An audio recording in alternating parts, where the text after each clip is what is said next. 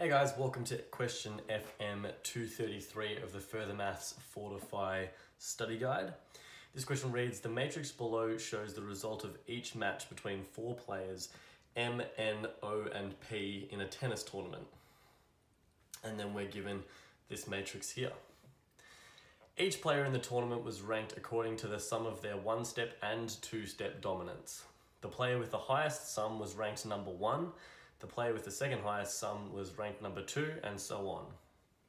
Using this method, player M was ranked number 1. M would have tied for first place with two other players if the winner of one match had lost instead. This match was between players, and then we're given 5 different potential matches that could have gone another way, and whether that would have resulted in a difference. So first, what I'm going to go through is just how the initial score was calculated and what those scores were, because that might give us a better chance at an educated guess of what this answer might be, or who would have had to lose instead of win, and vice versa, in order for the scores to have 3 people tie for first place. So in order to calculate their scores, we'll call it, or their sums, we're going to need to take our original matrix here and square it. So when we square a dominance matrix, we're also given their two-step dominance, so a person's two-step dominance as well. So if we were to take this this dominance matrix and square that, then we would get this matrix here, which also shows the two-step dominances of each player. Going off of this, M is going to have a total score of 1, 2, 3, 4, 5. N is going to have a total score of 1, 2. O will have a total score of 1, 2, 3, 4. And P, terrible P, but P will have a final score of 1, 2, 3. Now it's quite possible for you to go through each of the scenarios, change around this initial matrix, look at the squared value, and then add them up like we've just done here. Quite easy to do using a CAS calculator, but I'm going to take you through the correct answer rather than go through all of them, to show you how you would look at each of them. And it's, in a way, you can make an educated guess that this is the correct answer without having to trial each of the different scenarios. So looking here, we can see that M has a top score of 5, O is right behind, and P is down the bottom with a score of 3. So given that N has a value of 2 there, we're almost going to assume that these top 3 are the 3 that are going to come together. So either M has to lose to somebody, or N has to lose to somebody. So if M loses to somebody, maybe he gets brought down to these guys' score. But if N loses to somebody, maybe these guys get brought up. And of course, if N loses as well, then M could lose some of its two-step dominance.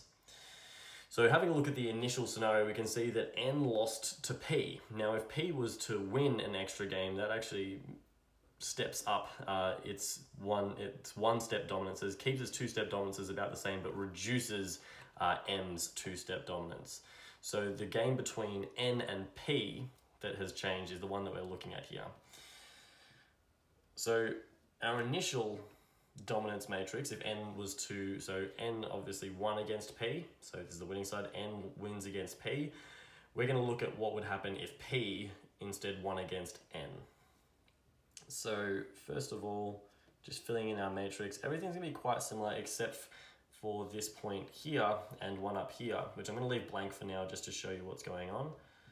But I'm going to fill in my matrix mostly the same as it was filled in before.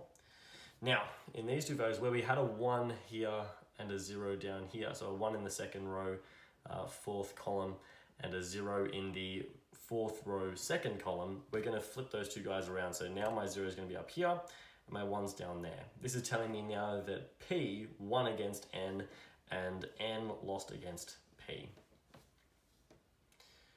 Awesome. Now, plugging this into a calculator, we're going to get this matrix, which is 0, 0, 1, 0, 1, 0, 1, 1, 0, 0, 0, 1, 1, 0, 0, 0. So this was our initial matrix. If we square this, we get the two-step dominance matrix. Now, tallying up all of our scores, M has a 1 and 2-step dominance of 4.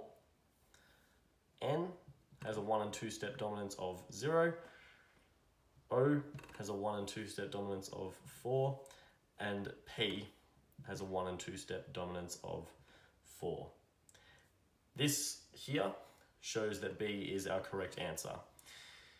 If it isn't easily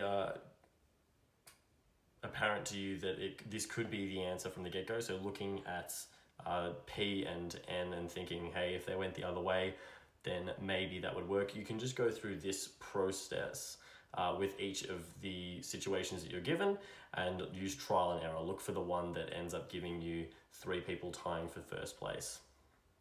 All right, guys, thanks for watching. If you have any questions, please leave them in the comments below. Otherwise, we'll see you in the next video.